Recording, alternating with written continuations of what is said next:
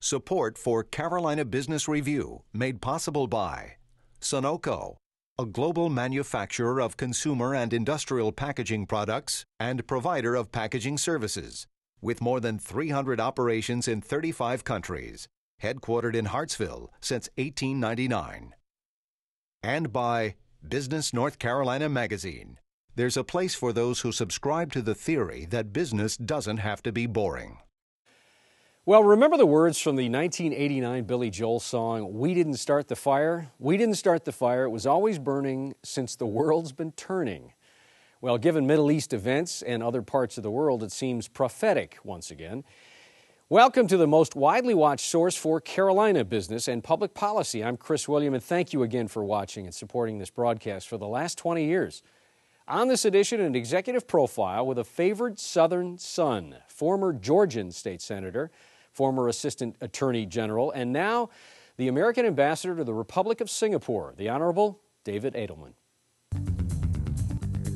Major funding for Carolina Business Review provided by Grant Thornton, an international accounting, tax, and business advisory organization dedicated to serving middle-market companies. Grant Thornton, a passion for the business of accounting. And by Novant Health, a not-for-profit group of hospitals and physician clinics, ranked as one of our nation's 10 best healthcare systems, caring for patients and communities in North and South Carolina. Major funding also by King & Spalding, an international law firm with over 800 lawyers in 13 offices worldwide, providing legal services to clients in the Carolinas and throughout the world. For more information, visit www.kslaw.com. This edition of Carolina Business Review was recorded February 25th, 2011. On this week's program, an executive profile featuring David Adelman, the U.S. Ambassador to Singapore.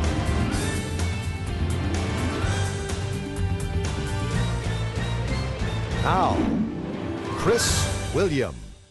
Hello, welcome to our program, Your Honor. Good to have you here, and welcome to the Carolinas. Thank you, Chris. Good to be here. Thank you. Sir, let's start with Singapore.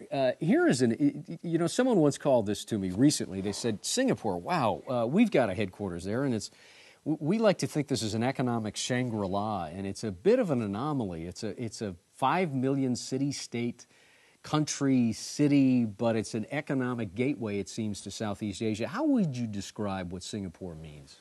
Well, I think you've got it right. Singapore is a tiny place. It's the most trade-dependent economy in the world. And Singapore, I think, more than any other country in the world, punches above its weight. In this case, punches well above its weight. Let's talk about this a bit. It's politically, you took a little heat prior, right after your nomination. You said, you'd love to see a multi-party influence in Singapore from the political standpoint. And Singapore's been, I think The Economist magazine called it a hybrid regime. Now that you're in country, and you've been in country for almost a year now, what have you noticed about it politically, and what have you noticed about it from a trade and commercial standpoint that maybe was not as apparent from, our vantage point? Well, there really haven't been many surprises. Singapore is a great friend of the United States and has been since she gained her independence in the 1960s. We in the United States generally promote democracy by holding the United States out as an example. We believe in press freedoms, freedoms of assembly, and we promote that simply by holding the United States out as an example. The type of government Singapore or other countries might have, that's completely up to Singaporeans. There haven't been any big surprises with regard to that issue at all. I suppose to the extent there's been any surprise, it's all been pleasant surprises. I've been so pleasantly surprised at just how hospitable a business climate Singapore is for American businesses, which explains why there are more than 2,000 U.S. businesses with significant operations in Singapore. More than 20,000 American expats live in Singapore, usually, in many cases, employed by America's leading businesses. So the friendship between the United States and Singapore is deep and enduring, and at some risk, I'll say U.S.-Singapore relations are at an all-time high. I'm very happy to report. Well, Your Honor, what is the U.S. interest there? Besides what you just said, what would you like to see in the next 5 years or maybe even the next 20? Well, again, it's a very strong relationship. I would say the foundation of the U.S.-Singapore relationship is security. It's our strong military-to-military cooperation that, as I've said, began with Singapore's independence. But it's a multifaceted relationship built on that foundation. And I would say the second pillar really is the commercial ties. Although a small country, as you mentioned, of only 5 million people, I would add only 3.5 million of whom are Singaporean. The others are there as expats doing business or for other reasons. Singapore is America's 10th largest trading partner. It's hard to believe when you look at some of the numbers. And I know you know this, Your Honor, but you tick down fourth leading financial center, London, New York, Hong Kong, Singapore. As you said prior to the broadcast, their GDP grew at 14.5%. Fastest growing economy. When you look at what Singapore has been able to do, now you've got the advent of Beijing and Shanghai and some of the other trade and commercial centers there. So how does Singapore now navigate those waters and continue to keep the influence that they have among not just U.S. corporations, but European and global corporations? How do they make sure that they continue to be that gateway? Well, I think they're doing it. I think we can watch it unfold before our very eyes. They're playing to their strengths. Singapore's strengths, at least with regard to remaining attractive to the United States, include English language as their first language, rule of law, extremely important to American businesses, especially with regard to a strong intellectual property regime. We can't talk about Singapore without talking about their excellent location. They may have the best location on the planet, halfway between India and China, right in the middle of Southeast Asia and the 600 million people who are in the 10 ASEAN, Association of Southeast Asian Nations. You can reach half the world's population from Singapore with a flight of less than 4 hours, and most of that you can reach with a flight of less than 2 hours. So they've got a really good spot. It's no surprise American businesses have recognized that. You talk about the locale. Australia within striking distance in many places. Vietnam now is growing pretty dramatically. So I guess let's come back to the geopolitical aspect of Singapore. When you hear within your diplomatic calls, or you talk to some of your diplomatic colleagues in the Middle East, and certainly we all are pained and watch the images that we see and hear on the radio and television, what advice would you give them, or what do you talk about that you can freely share about what is going on there, and what are your thoughts about that? Sure. Well, events are unfolding almost every day in northern Africa and in the Arab world, and I'm not there. And so I would never be so presumptuous as to substitute my judgment for those excellent diplomats who are in place in those countries. When I look at it, when I see the developments in the news, it just reinforces my belief that the world is becoming increasingly interdependent. A lot was made in the 1990s and even more recently about an interconnected world, and that's all true. But I think it's more than just interconnected now. I think the world, and especially the world's economies, are truly interdependent. So we can see an event in a place like Libya or Egypt have a very strong and almost direct effect on American businesses and other American institutions right here in North Carolina, for example. The price of oil, the ability to export goods, which is what we're talking about during this trip through the state, is all affected by world events. Singapore, because it's so small, is really especially sensitive to global changes. They were one of the first countries into the global recession, and not surprisingly, they were one of the first out of the global recession. As a small, trade-dependent country, which is home to, depending on how you measure it, the first or second busiest port in the world, I think they feel the interdependence as much or more than any country. And when you're 9,000 miles from home representing, having the honor to represent the United States, you see things that you know a little more clearly. And it's that interdependence, I think, that we see playing out as a result of the changes in the Arab world. So consequently, Your Honor, when you have a dialogue with the Singaporeans, when you have political leadership, and again, I'm sure you won't give up confidences, but when they look at what's happening and the unrest in some of the regimes that are clearly autocratic and repressive, I don't think you can say that about Singapore, but you can say it is a hybrid regime, as we talked about before. Do they have concerns that whatever that is could spill out into countries like our city-state countries like ours? I don't think so. The political environment and the economic environment in Singapore is very difficult, very different from the difficult environments in places like Libya and Algiers and Tunisia. It's a completely different ball game. For one example, Singapore has full employment. As a matter of fact, it's an issue for them. They have to get, they're doing things to address inflation because the job market is so tight. There's an extremely high standard of living in Singapore. As a matter of fact, the per capita GDP is very close to that of the United States. They have freedoms that did not exist, weren't even close to in existence in the regimes that we now see under pressure in the Arab world. It's an entirely different situation, Chris. Yeah, and let me come back to something you referenced now. Singapore came out of whatever this global recession was first, and I think we're still in the United States trying to figure out what that recession is. Are we out of it? Is it a recession, or is it some kind of game changer or secular change? But what do you see when you read the economic indicators, not just in Singapore, Ambassador, but some of the economic indicators in the Southeast Asian Rim and the Pacific Rim? What do you see for the next 5 years?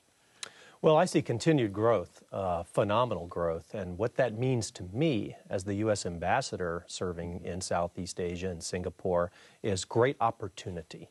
And one of the reasons we thought it was so important to go on these missions back to the United States to talk with American businesses is American businesses, especially recently, have been underperforming. And let me give you a few very basic statistics that to me are very compelling. First, 95% of the people in the world live outside the United States. Sometimes it comes as a surprise to the other 5%, and 70% of the purchasing power is outside of the United States. Despite some of the confusion in the headlines, America remains the #1 manufacturing economy in the world, with by far the largest economy, $15 trillion annual GDP, almost 3 times the size of China, which is the second largest economy. We're growing at about 4% a year. We think 2011, that will be the number. So it's in the right direction. We're out of the recession, any economist would agree. But we're not growing at a fast enough rate to claw back some of those lost American jobs. And when President Obama wakes up every morning, no matter what's going on in the world, I can tell you he thinks about American jobs and how to regain and recapture some of those jobs that were lost in 2007 and 2008. And Asia, especially Southeast Asia, I think, represents a great opportunity. And then I'll leave you with this very important statistic about American underperformance with regard to exports, which gives us so much opportunity in Southeast Asia and in all of Asia. Less than 1% of American businesses have ever exported anywhere. And of that, less than 1%, the vast majority have exported to only a single country, probably Canada or Mexico, for obvious reasons. The chairman and CEO of Nucor sat on this program not long ago and said it is not fair out there. And he was particularly looking at China and said, when we try to sell our steel on the world market, China doesn't play fair, and we can list 1,000 ways. And I'm not picking on China, but since you are in the region and you talk about exporting and you talk about jobs, what is it in the United States? We have this idea about preserving jobs or keeping jobs here. Are we missing something by not embracing maybe a more liberal trade policy? Are we missing something here? Well, I don't know if we're missing something. I'm a free trader, and I think the President of the United States is a free and fair trader. That may have been what the CEO was talking about. We took the very significant step of engaging in the Trans-Pacific Partnership negotiations. Shortly after the president was elected, the United States said, we're going to join the talks about what ultimately, and to be clear, as you know, free trade agreements are difficult to do, and the politics in the U.S. is very difficult, which I think is your reference. But we've made the decision to engage in what ultimately could develop into a free trade area for all of the Pacific. One of the things that's become very clear, I said things have become very clear since we moved 9,000 miles from the United States. One of the things that's become so clear, and it shouldn't come as a surprise, but it's good to see, is that Made in America is very powerful in Asia. How so? The prestige and the way Asian consumers favor American products. They know our products are the safest, and they know that they're the best, and very often they're at the leading edge of technology. And part of what we're doing here in North Carolina is passing that on to North Carolina and South Carolina businesses, that their products are very attractive to Asian consumers, and very often Asian consumers will pay a premium for American products and services. And while Asia's far away, and American businesses have not really had to export in the past. We've built the most wealthy country in the history of the world really by focusing on domestic markets. I think those times have changed, and we need to look abroad in a more comprehensive way, which is why the President a year ago, in his first State of the Union address in January of 2010, announced the National Export Initiative, the NEI, with the ambitious goal of doubling U.S. exports within 5 years. He recognizes that American products are very attractive to consumers around the world, and that by promoting American exports, will protect the good American jobs that are here and will reclaim some of the lost American jobs. You know, manufacturing jobs in the United States associated with exports pay 15% more than any other jobs. And the Carolinas have done a good job. 1 out of every 5 manufacturing jobs in North Carolina is associated with American exports. And the number's even better in South Carolina, where 1 out of every 4 manufacturing jobs is associated with exports. But we need to increase that number.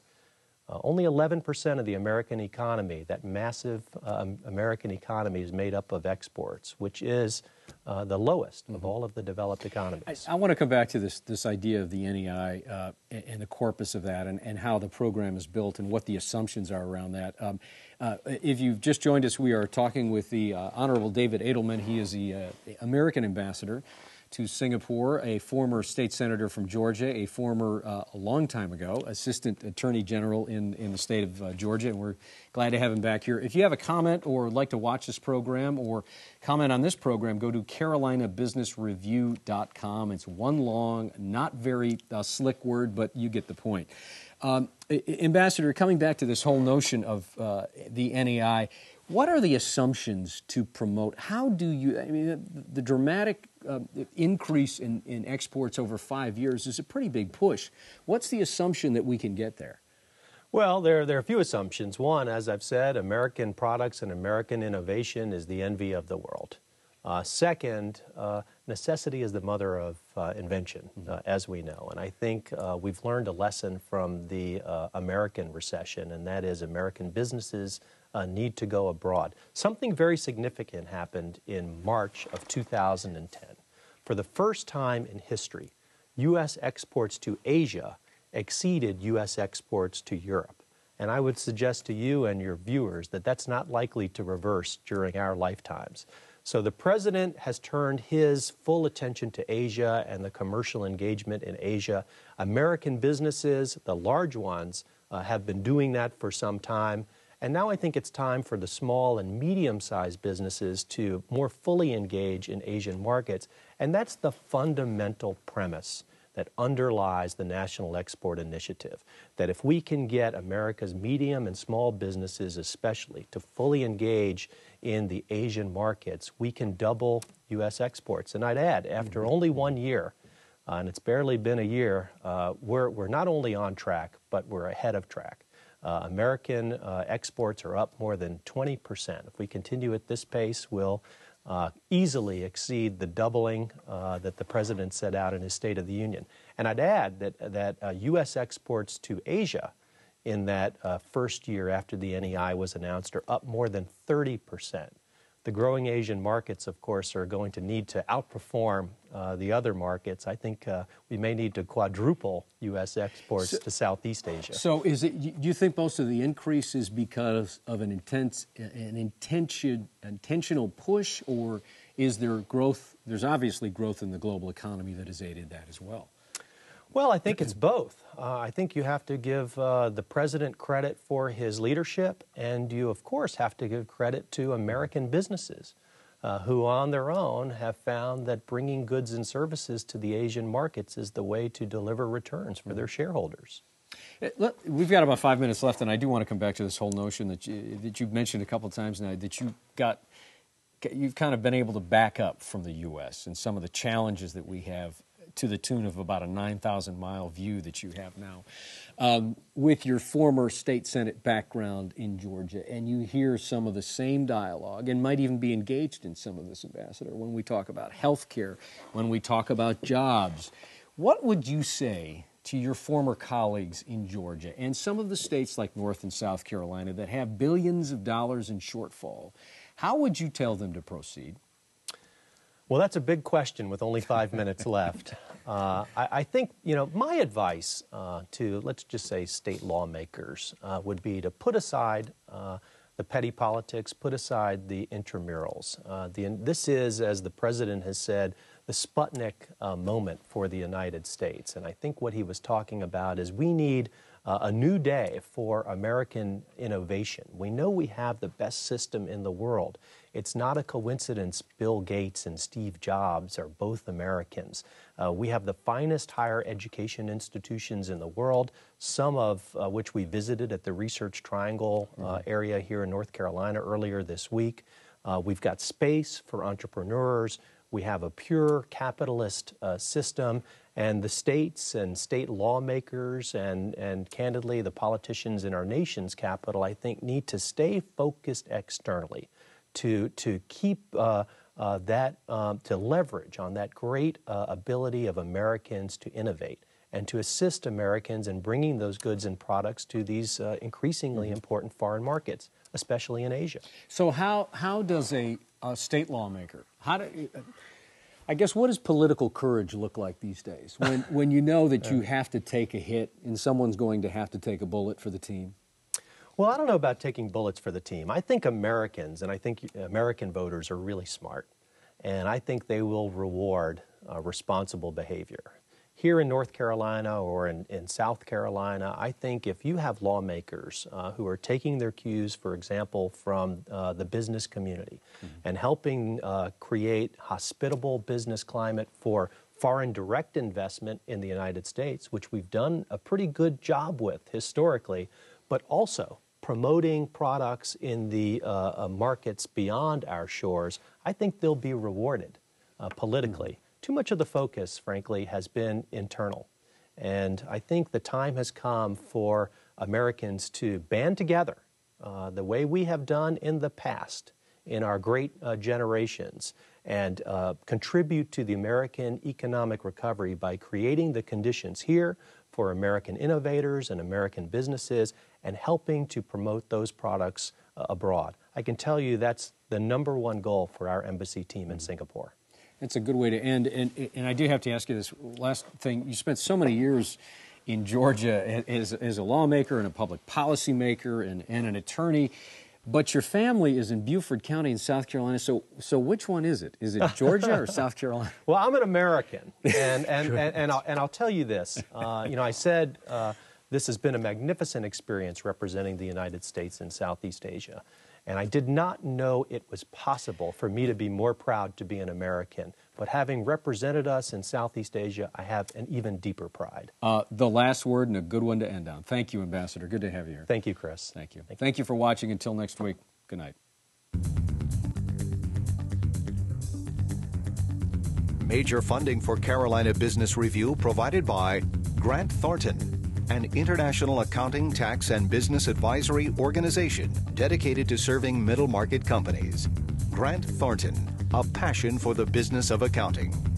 And by Novant Health, a not-for-profit group of hospitals and physician clinics, ranked as one of our nation's 10 best healthcare systems, caring for patients and communities in North and South Carolina. Major funding also by King & Spalding, an international law firm with over 800 lawyers in 13 offices worldwide, providing legal services to clients in the Carolinas and throughout the world. For more information, visit www.kslaw.com. Additional funding provided by Business North Carolina Magazine. There's a place for those who subscribe to the theory that business doesn't have to be boring. And by Sunoco, a global manufacturer of consumer and industrial packaging products and provider of packaging services, with more than 300 operations in 35 countries, headquartered in Hartsville since 1899. And by viewers like you. Thank you.